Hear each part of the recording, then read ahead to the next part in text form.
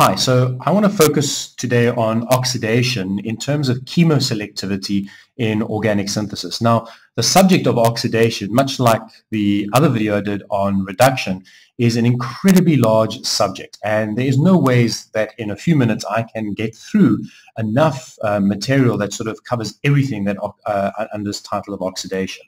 The purpose of this video is really just to give you a bit of an overview of some of the classic methods that are involved and some of the chemoselectivity issues that revolve around them.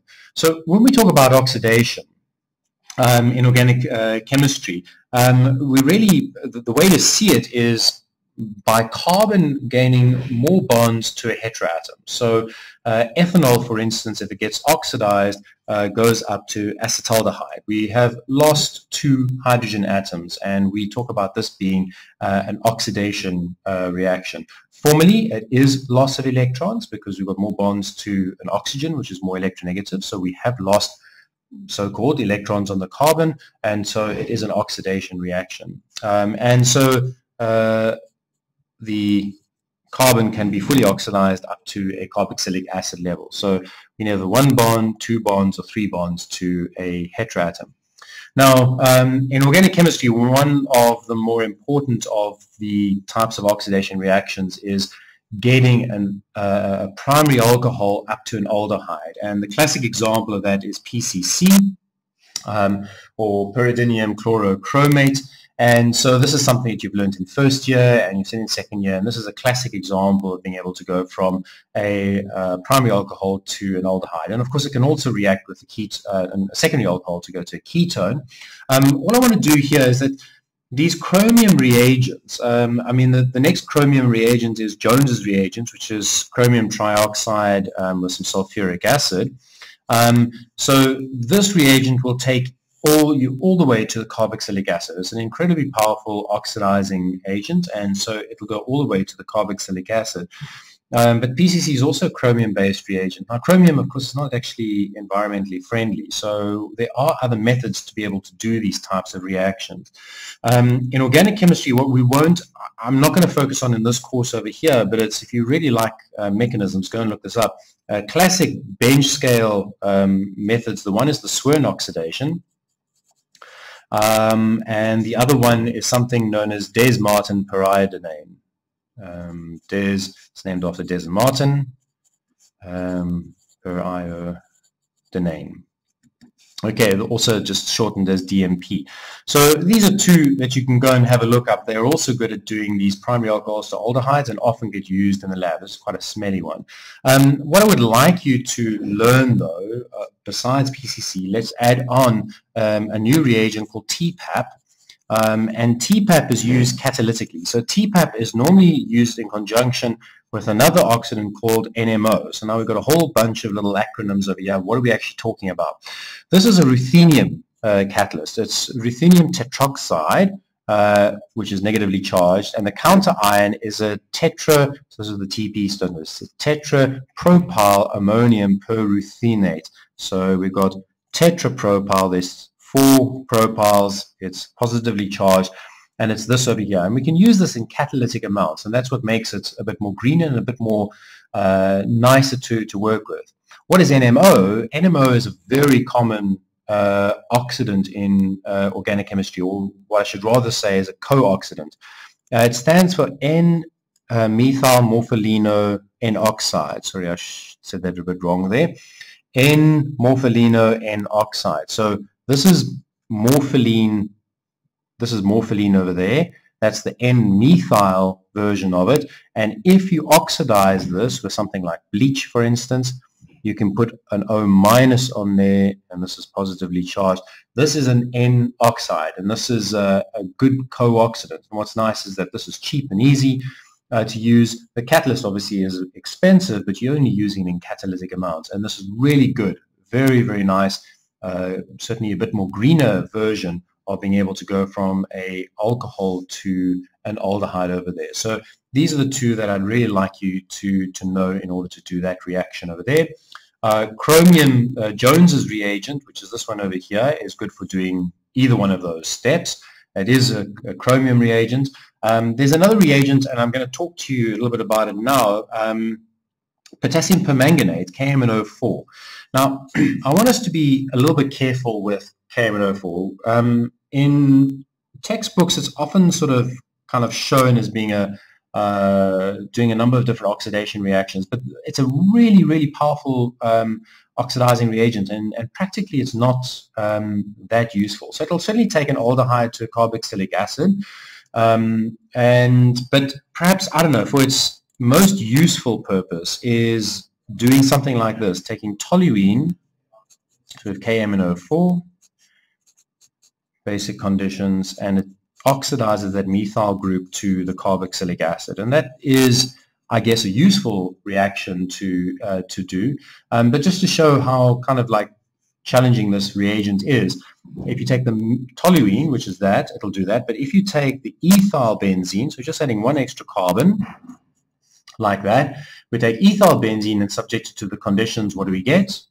We get that as well. So it actually cuts the carbon-carbon bond away when it does something like that. And another example is if we took this structure over here, so we've got the two 6-membered rings and we treat it with KMnO4, what happens is we actually cut the two ends off and we get this dicarboxylic acid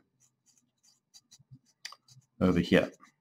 All right, so KMnO4 is really, really a strong oxidizing agent.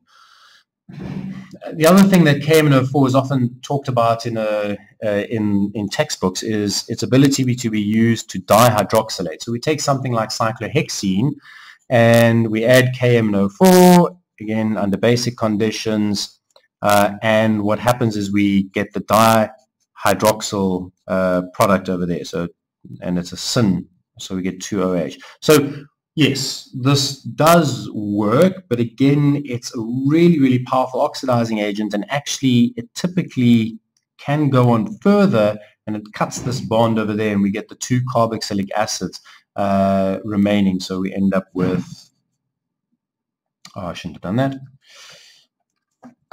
Sorry.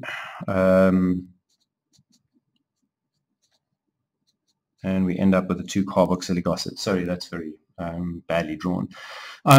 So this is a really, and it's quite indiscriminate. So if you've got other functional groups in the molecules, you're going to start chowing things up. If you want to do a dihydroxylation, something you've already learned in your courses, and you should know that is the better option is using osmium tetroxide. Now, osmium tetroxide is also really, really expensive, and it does ridiculously expensive. So you would not do this in a stoichiometric amount. We would also do this catalytically. And so we need a catalytic oxidant, and what do we use?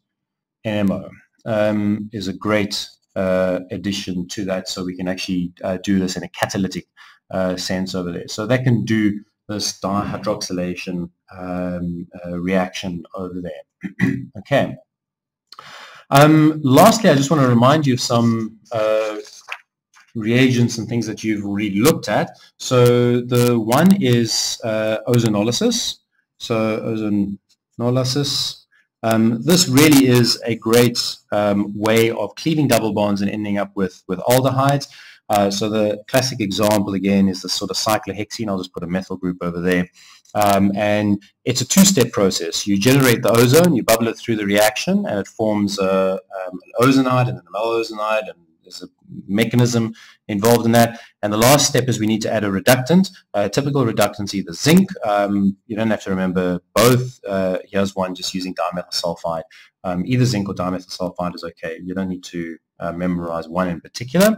And what happens is it cleaves that double bond. So it's cleaving it over there and replaces it with carbonyl. So we get, let me draw it down there so it's neat.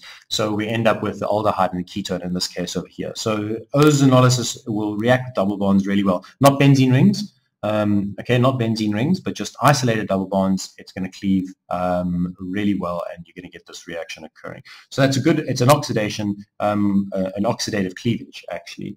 The other one, which connects a little bit to reduction, is the hydroboration, followed by oxidation. So that's a really important one. So that's using borane. So again, similar reagent over there, or starting material, should I say. So we've got borane, BH3, and the second step is an oxidation reaction with H2O2 and base to cleave the borate ester that gets formed as an intermediate. All right, and this one occurs as a syn addition, so the BH adds to the same face. So if the methyl group goes down because the H was over there, the boron was facing up, and so when it gets oxidized, the OH is facing up as well over there. So this is an important one which you've seen in second year, and just a reminder on that. And the last one which you saw in second year, which is just on this theme of oxidations, is of course epoxidation. And for epoxidation, there are lots of different reagents out there, but the most famous one, which is a good workhorse in the lab, is MCPBA, which is the metachloroperbenzoic acid. So it's a perbenzoic acid. So benzoic acid would look like that, and it's a perbenzoic acid, it's a peroxide, and it's a metachloro perbenzoic acid. So this is a really readily available, easy oxidizing agent, and this will react with the double bonds. The same reagent that we had over there, stuff a bit. And epoxidation obviously occurs, and this is normally done in something like DCM. You just mix those two together, and epoxidation obviously happens on the same face. So if this ended up going down, the epoxide would have been facing up over there. Sorry, let's do that over there. So it's on the same face, so the oxygen is really small. All right, so those really is an overview of the oxidizing agents that I'd like you to know, certainly by the end of third year. Again, there really are a lot of other reagents out there, but this is just a bit of a survey. In terms of things that are new to you, all of this is just really a revision of what this page over here.